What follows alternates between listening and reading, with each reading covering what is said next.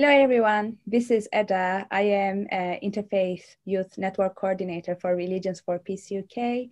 I am originally from Greece, but living in London, and I am Muslim.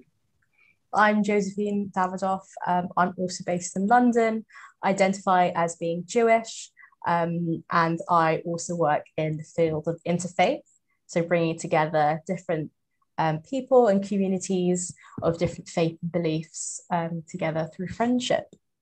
Definitely. It was great finding out about Yom Kippur greetings that you had, and also other celebrations throughout the year. We enjoy very much learning from each other, don't we?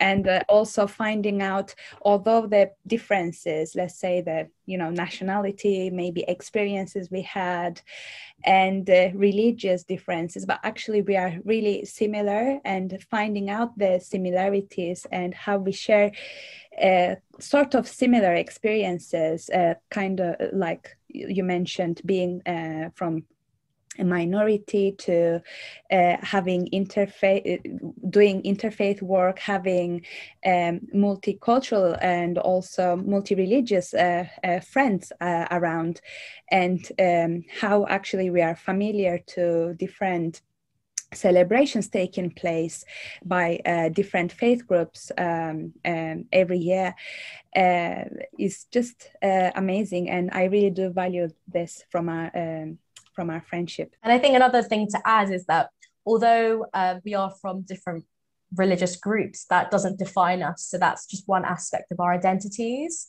And it's been nice, like, even though we come from different religions, like that's not the only part of our friendship. So Eda loves cats and I love dogs. I know cats and dogs aren't always best friends, but me and Eda are best friends. And I have a lovely greyhound dog, and Eda has had a gorgeous cat. And we have been bonded over our love for animals as well, which is really nice. And it just shows that it's not always about work settings. It's not always about like your religion or serious topics like that. It can also just be about, similarities in terms of your hobbies. We both love food. We both love traveling. And that's also something that's been really nice. And I hope to hopefully maybe visit Eda in Greece one day. And also we could meet up in London very soon as well.